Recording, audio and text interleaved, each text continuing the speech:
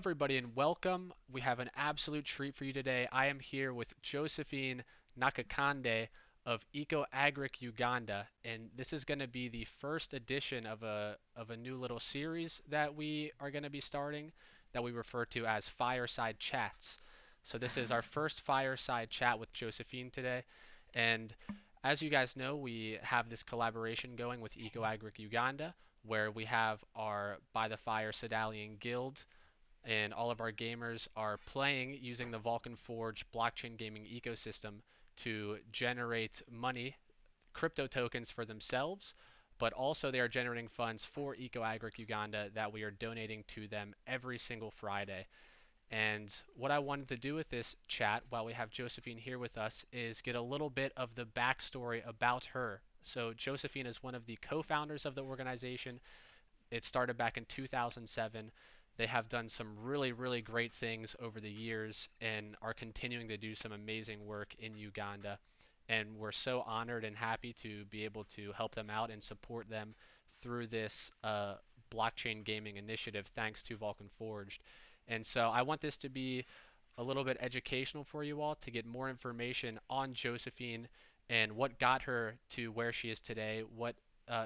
We'll learn about her story and how she got to the point of founding Eco Agric Uganda, um, and just to get more information on her and how she got to the point of doing all this amazing work that she is doing. So Josephine, thank you very much for joining me here today, and I will pass You're it off to you welcome. now to give us a little bit more information about yourself.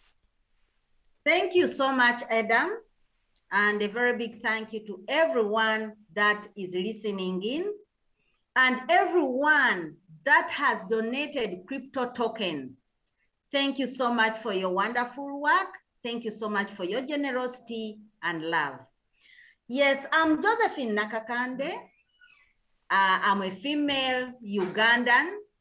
I was born 14th May 1974. I'm married with two sons. One is 21 and another one is 15. So my last born is 15. I'm a veterinarian, an agriculturalist, a conservationist, and then a community development worker. So I would like to tell you a story about myself, but I'm here to represent or to tell you that I work with an organization called Environmental Conservation and Agriculture Enhancement Uganda, and in short, I'll be calling it Eco Agric Uganda. So when you hear Eco Agric Uganda, it stands for Environmental Conservation and Agriculture Enhancement Uganda, Eco Agric Uganda. Gotcha. Now, Eco Agric Uganda is a community member-based organization. It is a non-government organization that was established way back in 2007. It aims at improving livelihoods of the critically vulnerable and absolutely poor people in Uganda. And in short, you can refer to these people like the people who are in the middle of nowhere. These are people who never went to school, so they are illiterate. These are people who do not have food. They do not have shelter. Their children do not go to school. They do not have anything. So in short, we refer to them as people who are in the middle of nowhere. Now, Eco Agric Uganda was established by 4 people, and of which I'm among them. I'm one of the founders, together with other women groups, which were 2 women groups, one from an area called Wakiso and another one from Hoima, plus 4 technical people. But as I've already told you, that we target the critically vulnerable and absolutely poor people, those who are in the middle of nowhere. They are majorly the women, the girls, the children, and the youth. Now, today I'm here to tell you why women. women take the biggest percentage of the people we support. When you go to the children, most of them are girls. When you go to those supported under mushroom growing, most of them are women. Everything that we do, the biggest percentage is women. No wonder 80% of the population in Uganda depends on agriculture, and the biggest percentage are women. So why women? Now, I'm going to tell my story. Each one of the founders has his or her own story, but this is my story. This is the story of Josephine Nakakande, one of the founders of EcoAgric Uganda. Now, I'm a daughter to a teacher and a housewife. Thank God, both of my friends of my parents are alive. My father is there and is together with my mother. So my mother is married to my father. They are together. Since I was born, I found them together, and up to now, they are still together. And by the way, Awesome. My father is my friend. I love him so much. But my mother is a hero. My father was or is a secondary school teacher. I told you we are 8. I have 3 sisters and 4 brothers. That means we are 4 girls and 4 boys. I happen to be the second born, but the first girl. That means my father is my good friend. I love my father so much. My mother is also my friend and my lovely mother. I love her so much, and she's a hero. Now, my mother did not study so much. She ended in a level called Senior 4. She tells me after studying P8, I don't understand some of those things that she tells me. So she didn't get any qualification. And my father finished at university, at Makerere University, and became a professional secondary school teacher, teaching chemistry. Now, though my mother didn't study that much, after we were born, she saw that as the number of children she was giving birth to increased, the pocket or the size of my father's pocket decreased. The resources needed were increasing. The need of the resources was increasing, but the resource pocket was not expanding. And my mother needed to find an alternative way of supplementing my father's income. So at this moment, my mother started by finding means of ensuring that we do not buy food at home. So what she did, she decided to go out and grow crops. So where we were staying at that time, we were staying in the staff quarters, and the staff quarters were surrounded by a bush. So my mother decided to go and do farming in that bush. My father loved my mother so much, and my father told my mother, you should not go digging because of these reasons. One, my father thought my mother would get old quickly. She would, I will say, disintegrate or become old, and she would no longer be the beautiful girl he used to see her. That was one. Secondly, given that my father was a teacher, he knew he would be transferred anytime. So he never wanted to be transferred, and he leaves my mother's gardens. Then thirdly, it was somehow ashaming for a teacher's wife to go digging. So my father stopped my mother from digging. And by the way, I remember my mother picked her hoe from her parents. So when my father stopped my mother from digging, my mother accepted. And what she did, she went on to my father's timetable for school and marked when my father would be in class. So during that time, When my father is in class, my mother would run to the bush and dig. Wow. So that is how my mother kept dodging my father, but unfortunately, my father discovered it. So this one, I'm the second born. I saw the whole story myself. So what my mother did, my mother went to her father, told him and tried to explain. Of course, I don't know what was in that meeting, but I remember there was a meeting and my father was told to leave my mother to go digging. After something like 5 months, I would like to tell you, we were harvesting.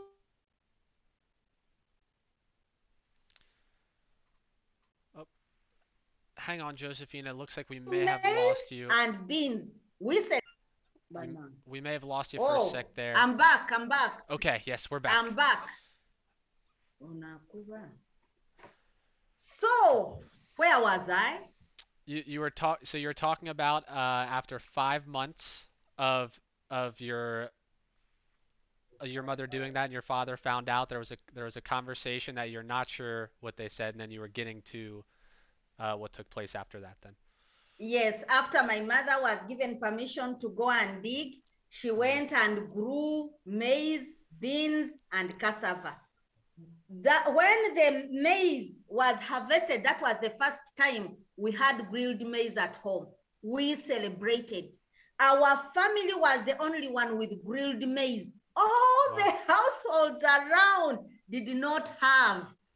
I would like to tell you, my father was the happiest to see us with grilled maize. He was no longer buying beans. Oh my goodness, that was the best year of it. So after that story, my father, by the way, gave permission to my mother to keep digging, and my mother was not coming from far away to that school. So my mother told my father that in case they give us, in case they give us as a transfer, my mother will go and start their place and then come and harvest her crops and then follow my father. But I would like to tell you, my father was not transferred until when he retired. Ah, okay. Yeah, we were never transferred. Nevertheless, so my mother got permission. She started digging. We started harvesting crops. After the first harvest, all the families around started growing crops.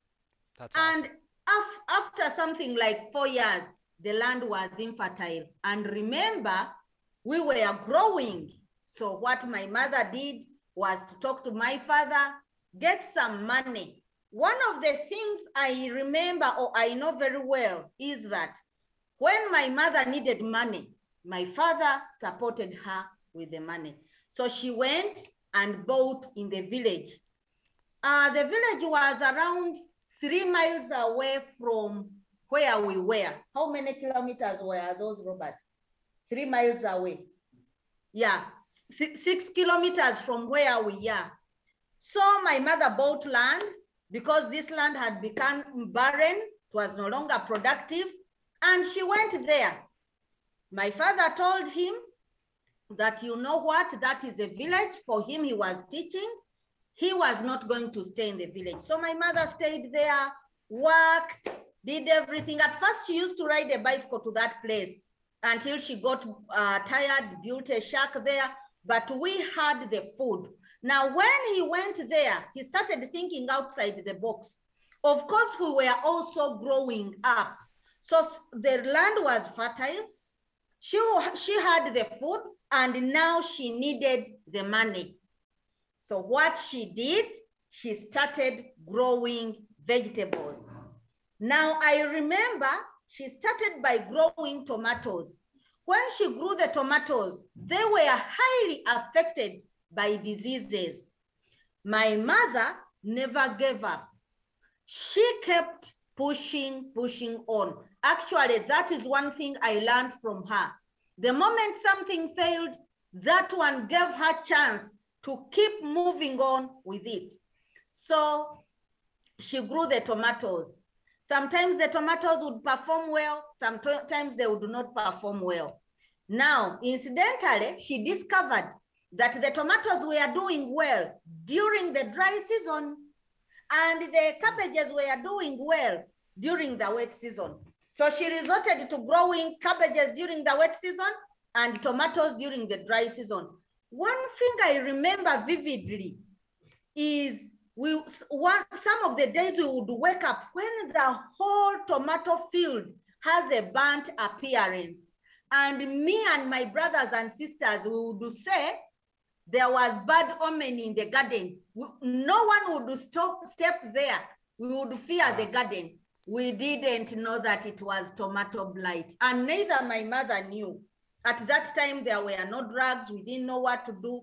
There were no extension workers.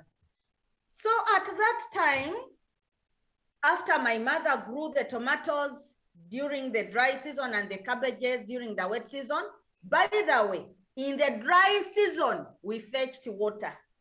Oh my God. Because she had to irrigate the tomatoes, we used to fetch water from the time the tomatoes are in the nursery bed up to the time when the tomatoes are harvested. But she would get some good money. So she got some money, saved some money, and now she wanted to expand her business. So what she did, she went and bought chicken. Awesome. Now, from the savings from the tomatoes and the cabbages, she went and bought chicken. That was one of the best things we did because we had a lot of food. So she bought chicken so that she sells off the eggs. And I remember our house at home was made up of 4 sections. So she made sure that in each and every corner, she would put a chicken that is laying. And all of us would be at the watch out because we knew if we leave those eggs there, the chicken would become broody. But the moment we kept picking the eggs, the chicken would lay and lay and lay as it tries to make sure that the eggs become many to get many chicks. So for us, we would keep picking, keep picking. My connection is unstable. Are you getting me? Yeah, you're good on my end. Yep. Yes. So we enjoyed picking the eggs. Now, the roof of our house was like this.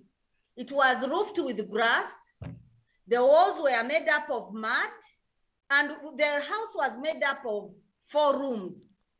And now, whenever it rained, the rain would go through the roof, and then into the corners, it would wet the laying nest. And now when the chicken went and laid the eggs were soiled. And to make matters worse, my mother did not have egg trays. So she picked these eggs and kept them into millet grain. So she had a very big basket of millet grain where she would keep these eggs. She would keep these eggs. Remember, the conditions are warm.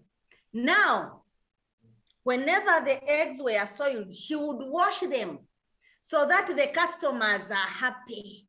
So she would first wash the eggs, wipe them well, and then put them into the millet grain. Ask me what happened, my dear. The conditions were warm, so the eggs got rotten. Now, okay. When the eggs were taken for selling, you know, when mom is doing everything, for example, when I'm for this meeting, everyone at home knows that mom is for a meeting, we should not disturb her, mom is doing this. I remember one time my son asked me, Mommy, why don't you give out soybean for free to people? I told him I didn't have money to buy people soybean. So mom, everyone knows what mom is doing. So everyone was involved in what mom was doing. And now, when we were waiting for mom to get a lot of money from the eggs, ask me what happened. The eggs were rotten. Yeah. Oh my God. That was one of the hardest moments accepting. So I always, whenever I think about my mother's determination, I really don't understand it. So what she did, she accepted the eggs were rotten and she moved on. Now, when she moved on, she decided now this time she's not going to wait for the eggs to stay for long. What she's going to do, she will be selling the eggs as they come. So she accumulated the money. Now she was getting money from the vegetables. She was getting money from the eggs. And then she got some savings from there. By the way, whenever she got money, she supported us go to school. She supplemented my father's income.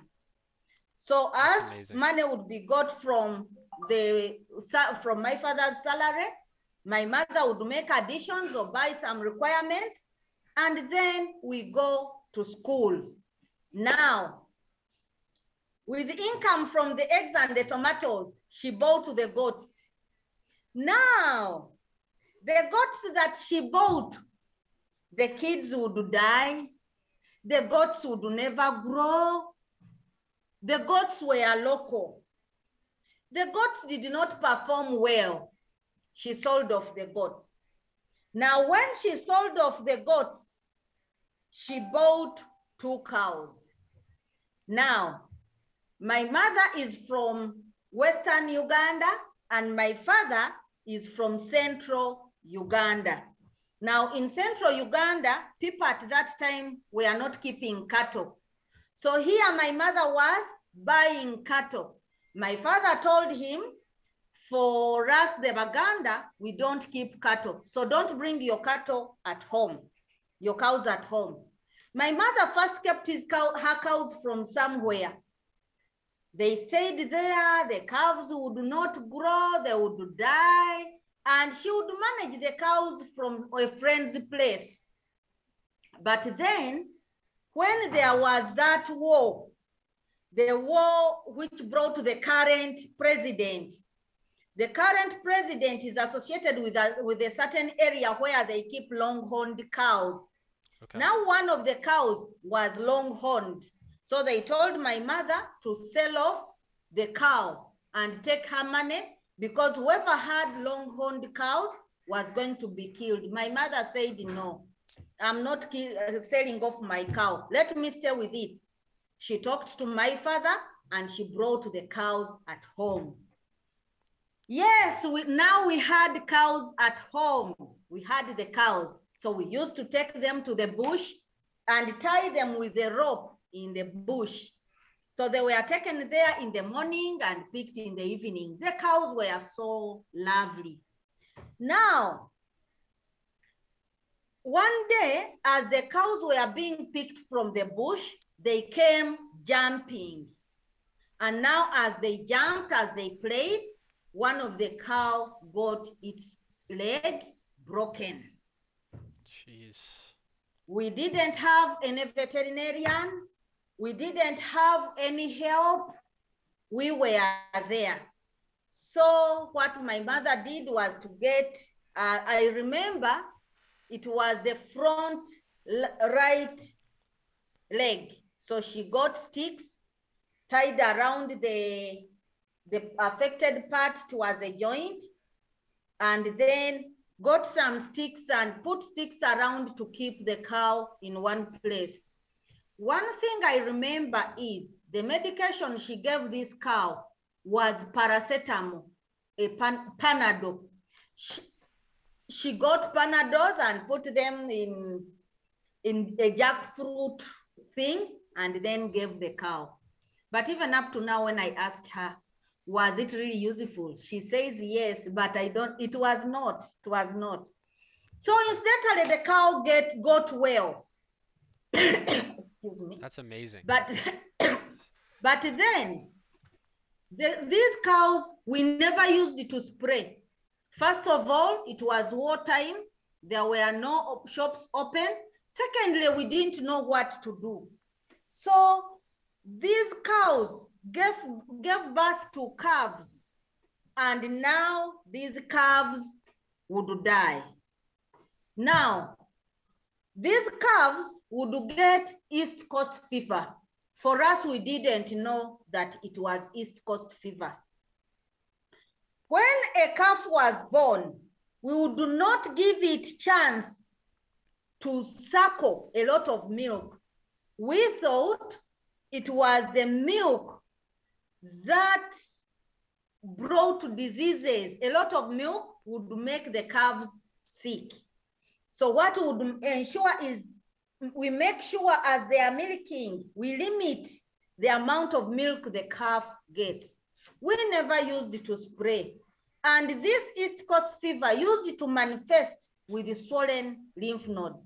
So what we would do is we have a weed that we would put on the swollen lymph node, and then the skin would peel off, and the calf would have a very big red wound.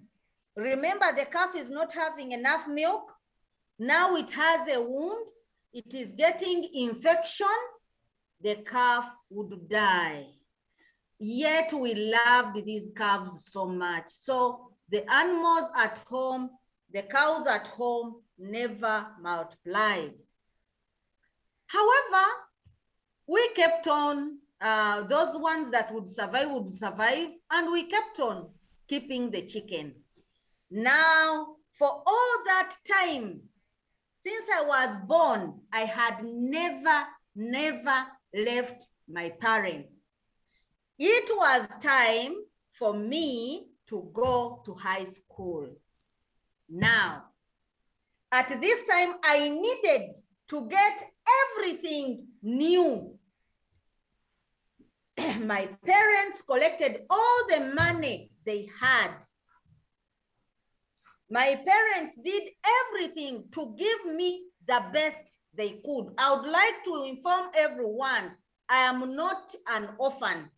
All my parents are there. My father did everything he could to support us, to keep me in school, but the money was not enough. That is why sometimes I oppose supporting orphans only, because for me, I was not an orphan.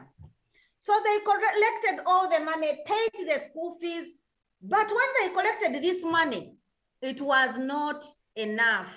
So my mother decided that she needed to give up the other cow. You remember the other cow whose leg was broken?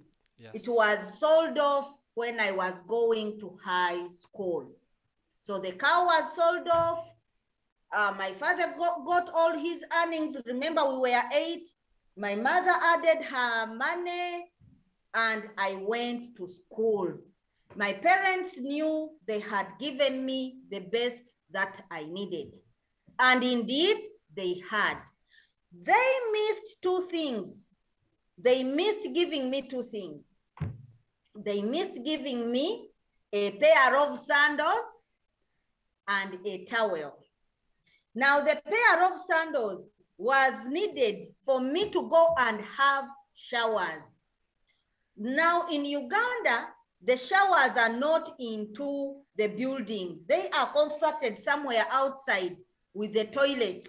Okay. So you go outside there and have a shower. And in most cases, they are not hygienic. And by the way, since everything was new, I had only 2 dresses. By the way, I was very happy. That was my very first time to put on shoes every day, to have shoes. I never had shoes. That was my very first time I had shoes. That was my very first time I left my parents. You know, so many things happened. So I go to school, I don't have sandals, and I don't have a towel.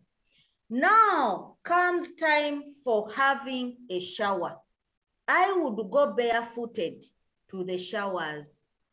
After having a shower, I would put my dress directly without wiping myself.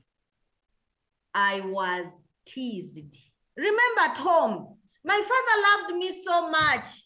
At home, everything was good. We used to share a bed, you know, there was no problem. But here I was being teased, being bullied every day. I would either be the one to shower last or to make sure I shower very early. But whenever I would be coming from the showers, the children or my fellow girls would surround me, tease me, bull me. One time, I tried to go back home and explain. My parents never listened to me because they had paid the school fees. They had paid everything. They didn't know that those two things, a pair of sandals was for 1,500 shillings that time. And a towel was for, I think, 5,000 Uganda shillings. Yes, but I didn't have those things. I resorted to having a shower early, but the dormitories are locked. So they open the dormitories when all the girls come back. There is no way you can escape. When I have a shower late, the dormitories would be closed. You know, the situation was tricky. So I decided, no, the situation was bad. The girls were laughing at me. I remember, for me, I'm not a sickly person. That was the time I spent at school sickly. Actually, even the school administration thought I had a problem. No, it was because I was being teased. So one time, as I tried to plan how to escape from school, there were two girls. As girls had surrounded me, laughing at me, bullying me, doing everything, two girls came. One of the hands gave me a pair of sandals, and another hand gave me a towel. Wow. And the girls asked these girls asked the girls that had surrounded me, for all that time you've laughed at this girl, she has not left the school. Do you think you're doing good? Then they told me, have these. I was new, my self-esteem was low. I never realized or came to know who helped me. Really? So when I got those things, I stayed in school. I started feeling free going for showers, and I stayed in school. I studied. At that time, I wanted to become a medical doctor, but I never performed well. So at that time, when examinations came back, I had not performed well. I decided to go and study veterinary so that I can know why my mother's eggs got rotten, what killed my mother's calves, what kind of treatment my mother's calves needed, and why everything was going on at home the way it was going on. If those calves were not dying, maybe they would have sold two cows and given me a towel and the sandals. And then from there, I went to study veterinary. So for now, I'm going to stop here. The next episode will start from there and then go up to when the organization was established. Awesome. That is why I call my mother a hero. Now, because of what my mother did, yes, my mother didn't go to school, but she was able to think outside the box. At home, we used to call her the master planner. That is why Agric Uganda, especially I, feel empowering a woman at home will benefit the children first and everyone at home. Because whatever my mom did benefited everyone at home.